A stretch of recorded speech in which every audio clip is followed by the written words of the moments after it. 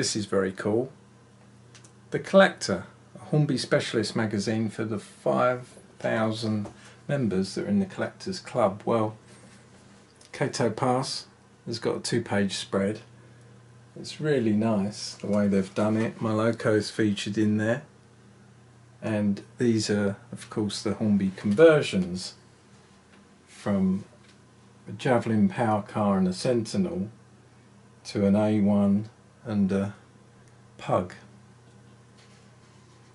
There's also a shot of an INF conversion on here, and that's actually on Calvertfilm. It's hard to tell.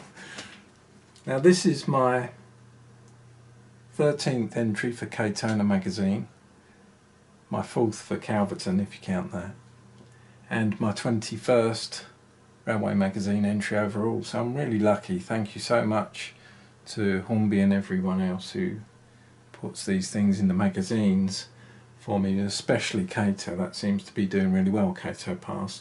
There's something they're saying here is they ask people if you think this is a good idea for a starter set, and they want people to write in and they're going to give a prize for the most interesting letter.